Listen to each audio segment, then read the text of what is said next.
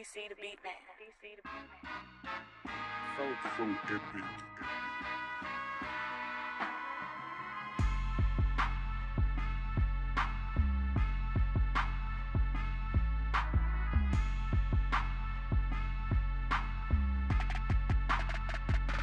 What's up, everybody? It's your favorite show, Get a Bucket.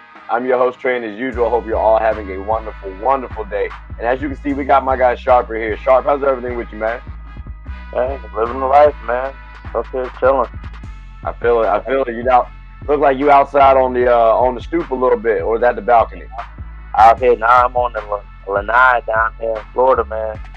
Okay. Down by my chilling, working on my tan, trying to.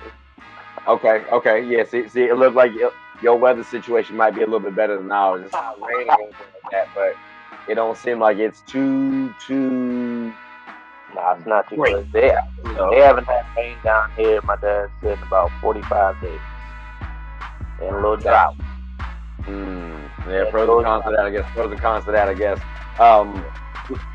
Yeah, that's interesting. I'd like a little rain personally, but that's fine. Look, let me ask you this, man.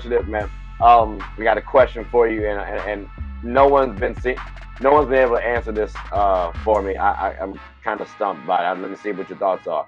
This is Gab Trivia, ladies and gentlemen. Get a bucket trivia. Just got a quick question. What's a 3-letter word that starts with gas?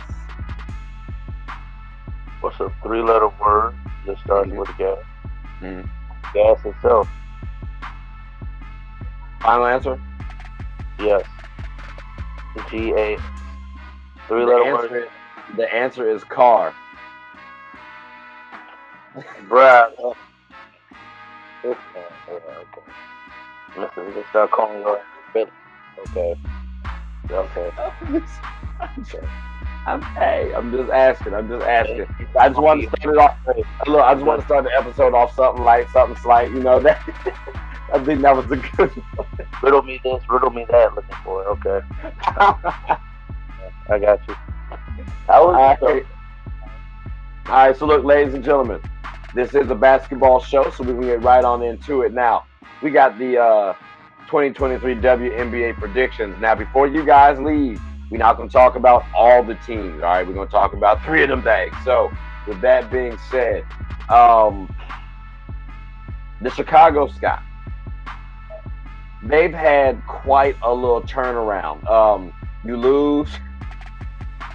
Damn, they lost Candace Parker, Courtney Vandersloot, Allie Quigley, and then after that, you make a couple of trades. You still have a respectable roster. Matter of fact, let's pull up the roster while we got him on while we talk about him, right? So, you have Kalia Copper, you have Rebecca Gardner. Are those the only incumbents? Dana Evans, I think, was on the squad last year too. It's looking a little new now. To be fair, Marbury, Courtney Williams, Elizabeth Williams. These are Isabel. So like Isabel Harrison. These are these are these are solid players. But again, they had championship aspirations just last season. So my question is this.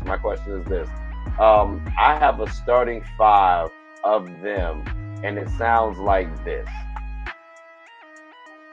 Rebecca Gardner, Marina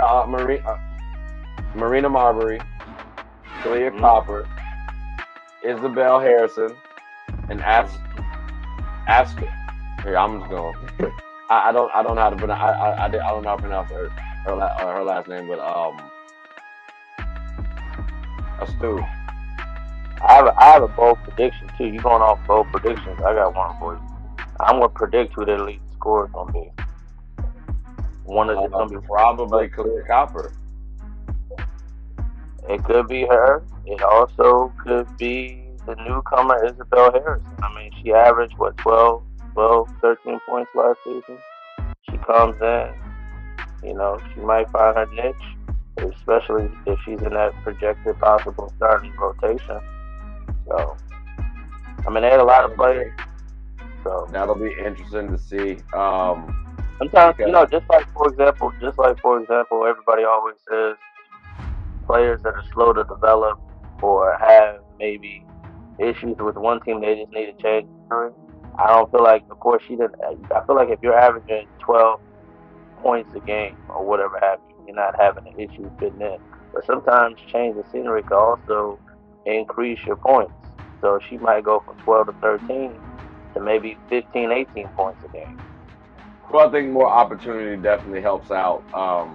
But I know when I'm looking at, even though playing time dips, like what it seems to be. Like last season, she was giving me 18 minutes, in the season before 24. So I understand, 6 extra minutes can help out significantly. Yeah. As long as she's showing energy, I think she should be able to start. Like I said, she's on my starting roster so far. And then off the bench, I think you have Courtney Williams, Alana Smith, and Elizabeth Williams. Like that's not a bad roster to have. And again, we have height, we have versatility. Like nobody is short on this team. Like 5'11" is quite tall and is respectably tall in the WNBA when we're talking about guards. So I think this No, team can compete.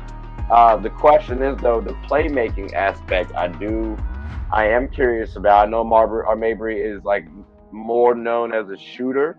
I know she can play make though, but I'm curious who's going to be the real playmaker. It's going to be. I I think a think, lot's going to be expected on Kalia Copper to play make a little bit, I which is think, yeah, interesting. so it might be Kalia, Isabel, and Marina. Those might be those might be like your three main. Never call them the big three, but your main three like focal points. Like if you're an opposing team, those might be the three. If we're going off based off the starting five, those might be the three. Like if we could shut two of them down, I mean, not prevent them from scoring, but if we can limit their points, then we have a good chance of possibly winning. So I feel like those would be the three go-to players. That's just my opinion. Well, I mean, they're their guards, so I think end of day, if I got to choose some people, I'm basing this off more so of stats right now, which stats don't tell the entire story. But I would assume Mabry and then Copper are gonna lead that because again they're the guards, right? Like they're the shorter guards on this team. But I also got to look at Rebecca Gardner as well because I liked her defensive tenacity, and I thought too she might be a solid combo guard, but I think she has the ability to play point guard as well. So I do if Gardner can take on that mantle that I'm expecting, then the Sky might also they might be retooling more so than rebuilding, which I initially thought. And that's going to be interesting as well. Like they could sneak But into the playoffs might be playing like again. chess, just moving certain pieces around and seeing how they all form together, see if they can form and fit together like Voltron. Hey, Yeah, because I mean, the thing that the Sky did do well was they assembled a team that Candace Parker eventually wanted to go to, where you can just plug and play. You know, so if you do the same thing, which they've shown the capability to do so, I think they actually could surprise some folks before long. I mean, we're talking about the Aces and Liberty, but I do believe they have a chance at shaking some things up if the right things let, fall let for me them. ask Now, you, let me ask you this real question. I feel like so ever since the Chicago Sky, for the most part, has come into existence, right? Like, I'm a big Mystics fan, whatever have you. Elena Deladon was with them first. Like they had a marquee name, Elena right? Deladon, and then they made that trade with us, and we gave them Big Mama Steph Matheson. She was there for a little bit. Candace Parker teamed up. They were able to get a championship. Uh, Steph went now. I think she's with the Liberty, and then Candace left. They've always had like a marquee, like somebody that the face of the franchise. So I guess the bigger question is, it's not every team doesn't have to have a face of a franchise, but they went from Elena Deladon. They had a quick like Stephanie for a little bit, and then Candace came. There was Candace's team. She wanted to go back home. Who do you feel like maybe could be the face of the franchise for the Chicago Sky? I Hear mean, that? anybody. It just depends on who wants to go there. Like being the face of a team is it just depends on who's the best talent on that squad. Like right now, it could be Kalia Copper because just a couple seasons ago, she was the Finals MVP. So I mean, why can't it be Kalia Copper? You know what I'm saying? Like the face of an organization typically is who do you want to build your team around for the foreseeable future? And right now, point in time, there's no other player on that team outside of Kalia Copper. And I think she also is deserved of being the face of the program. Again, she's the Finals MVP for your team. True. Like I gotta look at Kalia Copper for that one. So I mean that was easy. Now I think that kind of ties into my question. Who do you think is the X factor for the Chicago Sky? Because Isabel Harrison. I feel like really, if she can come in, if she can, so like what we see, she got about 12 points last year, 12, 13. If she can get that up to like 15 and be a solid, obviously. here's what say hold on. Here's what she pulled up last year. These are her stats. Her career actually, but So last year, let me see. So she had 8 last year. So she okay. So it's been up and down. I feel like maybe more playing time. Maybe. I mean, it also is about. when she had more playing time, she was given 12. But it's also about because like she got right. So it's also about like, do you fit the team's chemistry? Do you fit like their dynamic, like how they play? A lot of people think, just real quick. I know we're talking about WNBA real quick, but a lot of people, I know you and I didn't immediately think this, but when Kyrie went to Dallas, everybody's like, yo, that's about to be the best backcourt in the league. Ain't nobody going to be able to stop the Mavericks. And Trey, where are they at? Are they going to be like me and you sitting at home watching the playoffs, enjoying popcorn and having a sip of a drink? I think so. So it's all about, do players fit? Like, so could she possibly, so we see 8.7, right? Let's say she can get 12. I was wrong. I apologize. If she can get 12, 13 points, now, like you said, more time, more opportunity. It's all about how, if she was in that projected role, like, And do you, can you all? I look at it like this, bro. On this team, I have 3 players who can score, possibly better than her. I apologize for messing up the center's name. I don't even want to do that to myself no more. But like, nah, seriously, bro. Matter of fact, hold on. I know they got like what it sounds like. I promise you, like it. Those names, I just start calling by initials. Stu Nidor. I think. Hey, I apologize if that's not how you say it. But on that role on this team, you got to have somebody do the gritty work. And like, don't get me wrong, I think Rebecca Gardner definitely could. But again, from a scoring perspective, I think these 3 players. Daggone it! I keep thinking I'm showing my screen. I think these 3 players right here are going to be your main scoring options.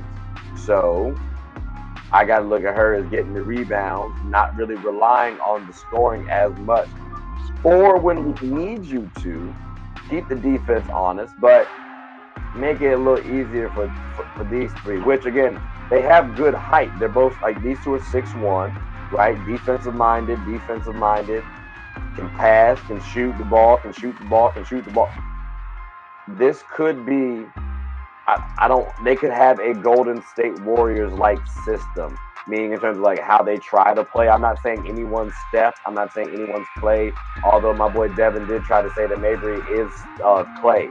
But I think they could have a respectable playoff type situation.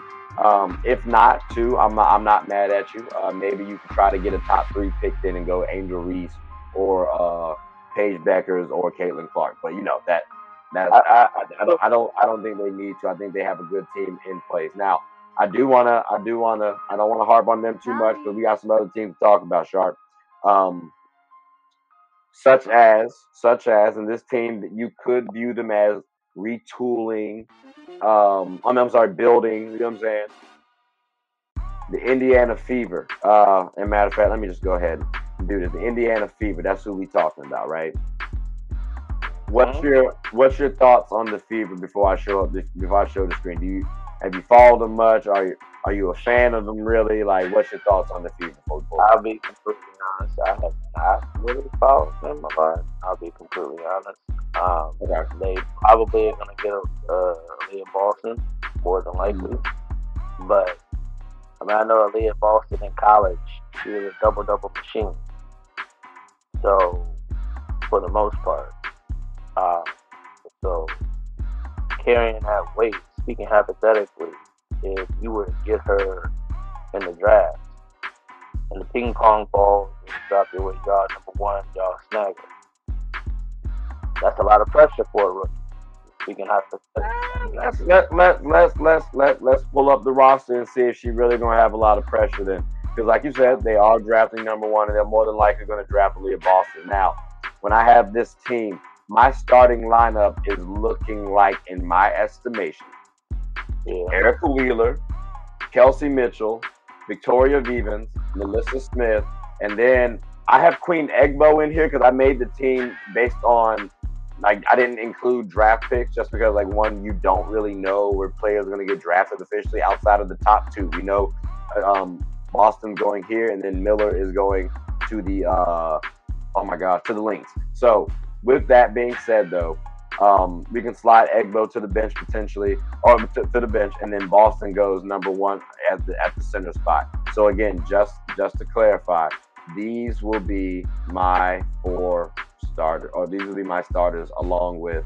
Aaliyah Boston and Yep, there we go.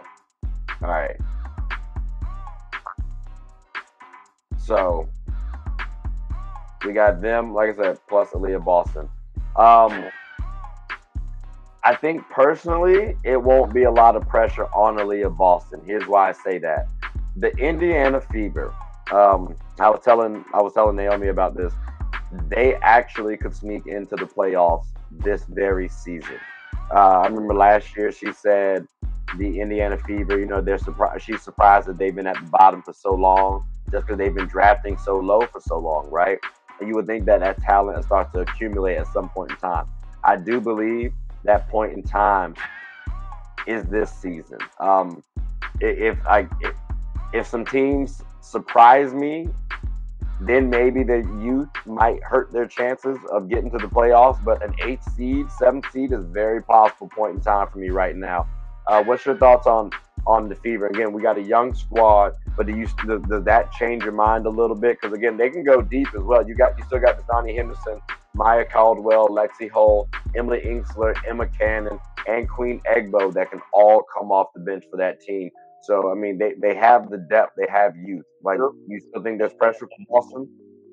No, I mean, if they can play her, like her coming off the bench, it depends on how quickly and how smoothly she gets acclimated to the WNBA game. You want the number one draft pick coming off the bench when the number 2 draft pick last season was starting? I mean, look. I'm saying maybe for the first 2-3 games. I'm not saying for the whole season. Just let her. What's the purpose of her coming off the bench first 2-3 games? Because again, there's 40 games in the season. So you're saying the first 2 to 3, she's coming off the bench, just to get acclimated to the game? Yeah, I mean, just to see. It all depends on. Again, it's all about scheme. I mean, they're going to draft her more than likely. Do you really want to throw her into the fire right away? Now, here's the thing. Like I said, 2 games. Let's say, 2 games. Shoot, she can be starting a week after the season starts. These women got, back-to-backs, whatever have you, just to see how she does. Now, I will say this. I do watch the WNBA. I do wish, because I don't know, you can correct me if I'm wrong or not. They don't have the summer, like, they don't have, I know a lot of the women play overseas. but they don't have like the rookie summer league type games like the NBA has, right? I don't believe you're talking about like a summer league type. They don't. There's no G League type affiliations. There's no. When I was that's I think I don't believe they have the rook. I don't believe they have that rookie. that's the type one thing I wish. affiliation. I think that's the one thing I wish the WNBA and I hope that they can get that for these young ladies coming in. I hope that they can get like a, you know what I'm saying, a G League affiliate, and I know I'm getting off topic, but like a summer league. You know what I'm saying? Because that's the only reason why I made that comment. Just, you know, getting her feet wet, dipping her toe in the water, getting used to it and everything like that. Because I have seen, like, I remember Candace Parker did an interview, and, you know, she started right away. She was like, it was you know, she was so used to everything coming so easy at Tennessee. But of course, she's, you know, a future Hall of Famer. But she said, like, it took her, like, that first month to really get acclimated to, because she thought she was going to come in and just dominate. It took her that first month to be like, okay, like, it's real deal. That's the only reason why I say that. Interesting. So I was looking. I think the concept you brought up about the summer league would be interesting. I don't think there's a summer league at all. Which I think there's enough players drafted to the point where you can form up some teams and be like, all right, let's put these teams up against, let's put these players up against these players. You know what I'm saying? Like, there should be some league. There could be a league within the WNBA where you can like start playing and picking players from those. It could be similar to the G League for the WNBA. Like, that should easily be doable. And I don't see how you can't make that type of situation. So I would love. Yeah, we definitely got to revisit that. For Boston starting versus coming off the bench, I hear you. Because you don't know how fast someone's going to be acclimated or is going to acclimate to the game. Yep. With Aaliyah Boston, though, she's 6'5", she seems mobile enough. I understand she didn't have the best game against Iowa, right? She got into foul trouble a little bit. Some people might have some questions about her game. For an entire season, we called her the unanimous number one pick. Like, I gotta assume she can acclimate and adjust pretty well.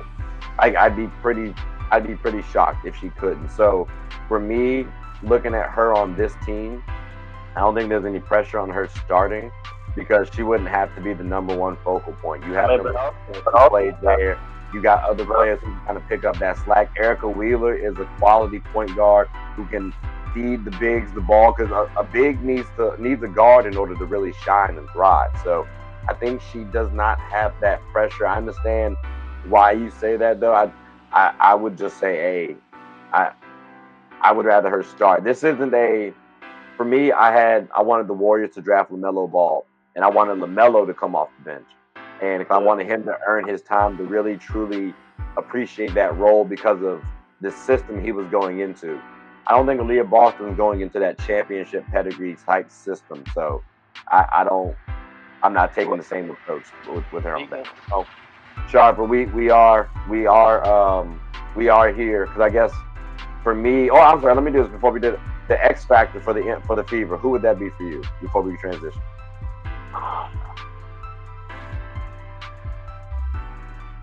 I'm gonna push all I don't gamble, but I'm gonna push all my chips to the middle of the table. If she gets drafted number one, it's gonna be Aaliyah Boston. So you think Aaliyah Boston's gonna be their X factor? Interesting. Okay. I actually think the X factor is gonna be. I think she's gonna average 10 and 8. I don't think that's the X factor. I feel like the X factor is someone who's extremely important. Don't get me wrong, she is important to their future, but for this particular season, I think they can get by with her not necessarily having to dominate or anything like that. I look at Erica Wheeler. I look at Nalissa Smith. Those are two players that I think are the X factor reason why. Erica Wheeler is a dynamic guard, very underrated. And then when I look at Nalissa Smith, she actually had a really solid season last year. It was overshadowed by Ryan Howard's rookie year All-Star berth. But how many rookies are doing that. And again, Melissa very well could have made the All-Star list herself too. I mean, who won't Sylvia Fowles last season? Maybe Nalissa sneaks it in over Sylvia. Who knows? Like she's a good player. So those two players again, bigs, they need someone to get them the ball. Erica Wheeler can help Aaliyah Boston out, and then with Nalissa Smith, she can bring the ball up herself. So she's developed real well. Maybe she can have her All-Star nod this season. And now the Fever are really trending in a really good direction because now you have an All-Star caliber player, and you're just waiting to see if Aaliyah Boston will pan out. So those are my two X factors for the Fever. But we got we got the moment that I'm certain you've been waiting for, Sharper. You know. Oh. We got the Washington Mystics. Okay, now is there anything you wanted to say quickly before I show the roster? I'll let you go on your soapbox. Can we just stay healthy? That's all I ask. You know what, Elena Deladon, it was great having you back. I just hope that you can continue to stay healthy. Shakira Austin, she balled out.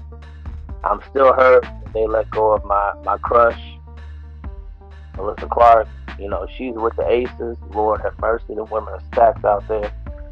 But I feel like we have a chance. We brought in some new help. We brought in Brittany Skies.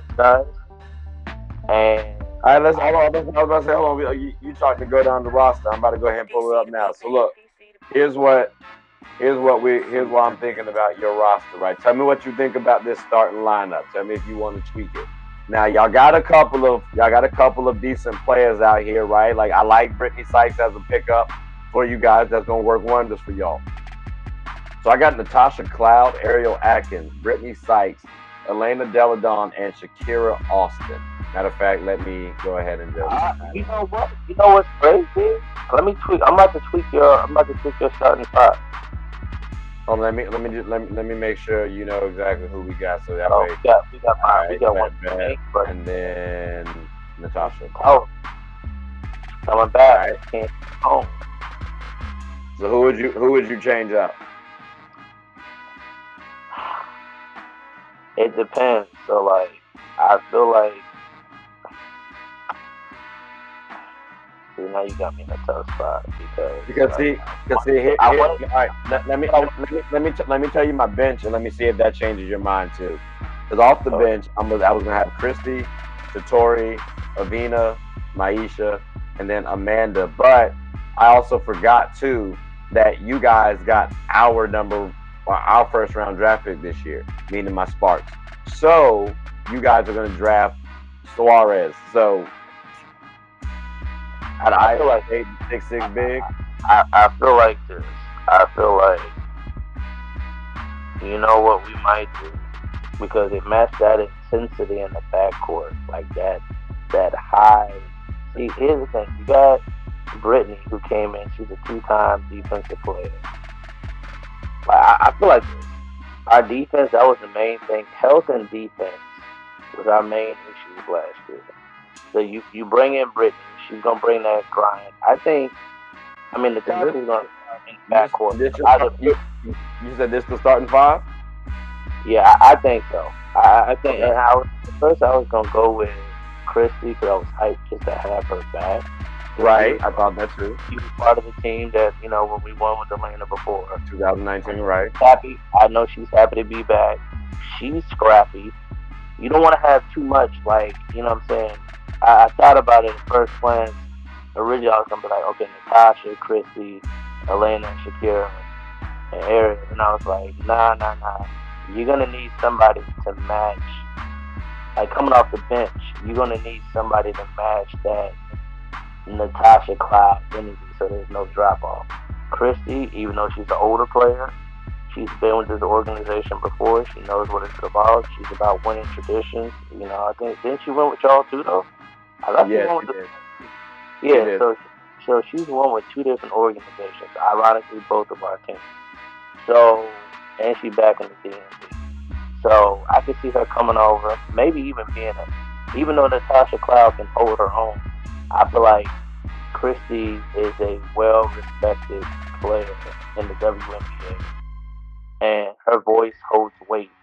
So also maybe her, actually, she might take Natasha and Brittany's game up a level just because she's been there, done that. She's a champion. I So think she adds that experience like you saw on the screen. that's Played yeah, about that's 13 seasons, had a yeah, couple of injuries here and there. But I remember Christy Tolliver at Maryland. She was a bucket. And when I look at Christy Tolliver now, I see somebody who can hit the three ball when I need her to. If I need a quick 10, okay, I'm gonna get that from her. Like I'm not talking about consistently. All I need is in spurts, and then somebody who can again manage the second unit because you guys have a couple of interesting pieces. Like, Shatori, all right, Corvina, who didn't play last season. That would have been yeah. nice for you guys to have, but due to injury, cool. We'll see how that shakes. But she comes out of Coming in, UConn, so she doesn't have. So she comes from good stock. Like you guys have a good player, and then Amanda didn't play last year. I forget the reason why, possibly due to injury, or maybe we cut her for some reason. But like fresh legs. So again, you guys have talent.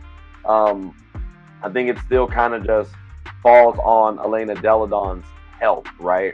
So, matter of fact, let's pull up the screen so that people can kind of see who we're talking about.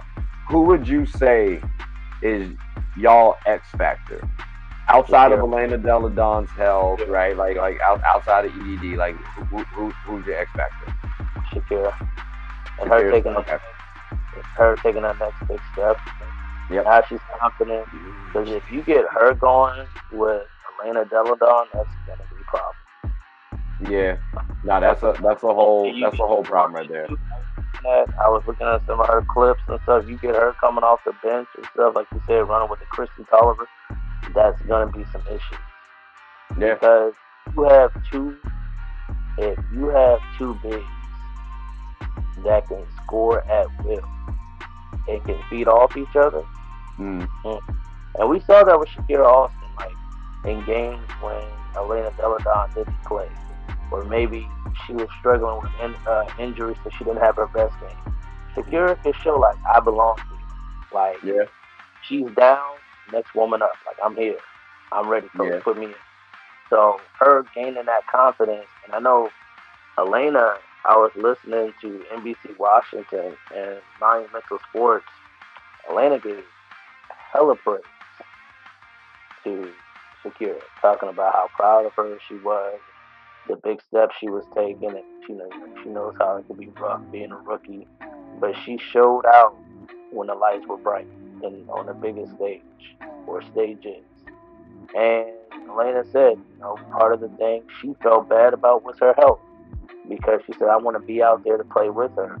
And one thing she said is, if you get me and her out there together, it's gonna create issues and be problems for other teams. And I totally see that.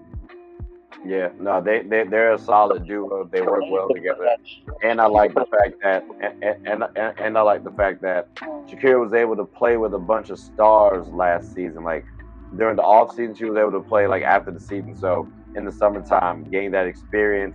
You start to gain that confidence. So when you come back that next season, you're gonna do a little bit better than what you did the year prior. And again, that was just her rookie season. So I'm looking forward to seeing what she can do. I know I was talking with DJ Heat, and she said that she can reach all star. She can become an all star this season. I think it's possible. If I had to lean a percentage, again, I think I said 60-40. I'm not quite comfortable saying all star, but I'm not saying she can't reach it either. Like you guys, I agree with you. That is your X factor end of day. Because Elena Deladon is pretty special. But hey, what happens if maybe Shakira reaches? I'm trying to give a comparable level because what happens if Elena Deladon doesn't have to do as much on the offensive end? You know what I'm saying? Like, what happens if Shakira can reach her at that level? I don't think that's happening year two. But if she can, like, the higher she's able to take a jump, the less of a load on Elena Deladon. And now your team gets that much better. So I also agree with you. make Elena Deladon wanted to be closer to her family, and the closest family, the closest team was the Mystics, the Delaware. Shakira Austin, but see, she didn't get drafted. She was traded. Shakira Austin is from the DMV. She went to high school in Upper Marlboro. Yeah. She was born in Fredericksburg, but she was you know what I'm saying, grew up in the DMV. So she was hyped. Like, it's like you're playing with that extra added. For some people, they welcome that pressure. Some people shy away. KD. Anyway. Saying. Keeping it a buck. She enjoys playing in front of the hometown team. Not everybody built for tough like her. I'm just saying. I think he's okay playing in DC. It's the amount of people he'd have to turn away because they would keep asking him for stuff just because he's. Man, he got like I understand his point. But I get yours too, though. In that Shakira is a tough gal. Like she's a trooper. I will say, like she's a special kind of player. Yeah, like anybody would love to have her on the team. So I think if you're talking about face of an organization, I think you can look at Elena Delle Donne, but I think you also need to look at Shakira Austin too for the Mystics. Like that, but see, those two are the faces of your organization.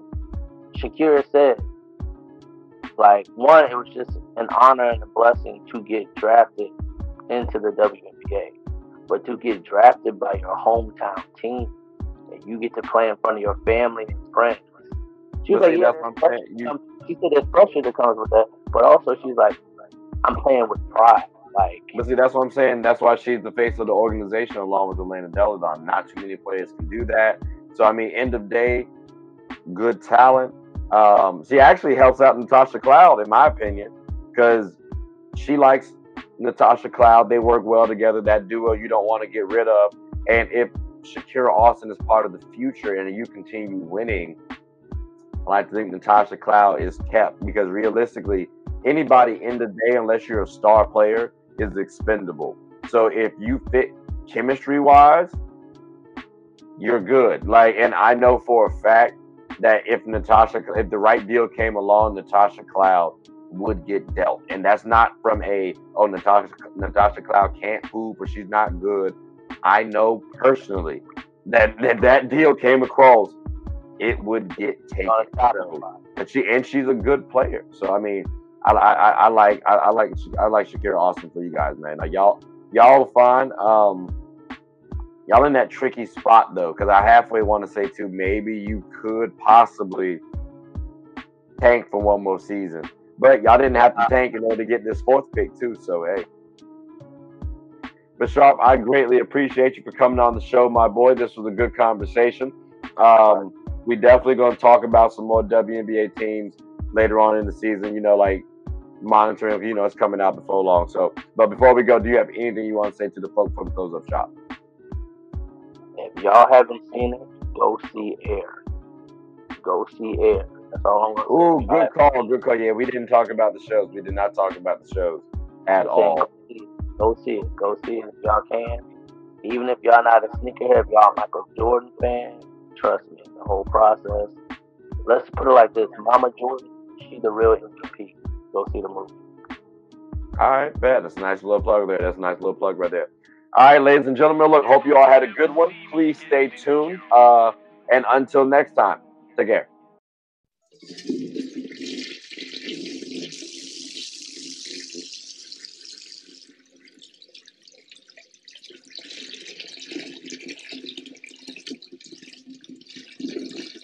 I did not know you guys were still here.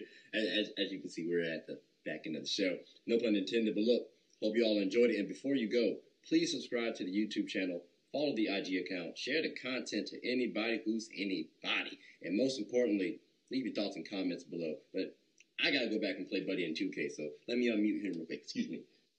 Hey, boss, I'm back. Nah, you better catch this word. You know we get buckets around here, too. Speaking of related boss, and I want you to bookmark this when I say this. And we'll call it now. Speaking of Aaliyah Boston, in 2 to 3 years, Don Staley will be a WNBA coach. I'm just going to go ahead and say it. In 2 to 3 years. For the Fever? I'm just saying for a WNBA team, she will be a WNBA head coach. I'm going to call it, I said 2 to 3 years. I said you don't think she loves South Carolina enough to... No, I didn't say she doesn't like. Let's speaking hypothetically. Let's say the reason why I say enough is because Coach K got offered to coach the Lakers with Kobe, and he turned it down because he loved Duke. So I mean, you don't think Dawn is going to love South Carolina enough to turn down a WNBA gig? You know, I feel like, and her team that she played on, they got rid of that team in Charlotte's thing. I feel like if that team was still around, it probably would be a no-brainer for her. But I will call it. I say 2 to 3 years. I would not be surprised if she is coaching somebody's team in the WNBA.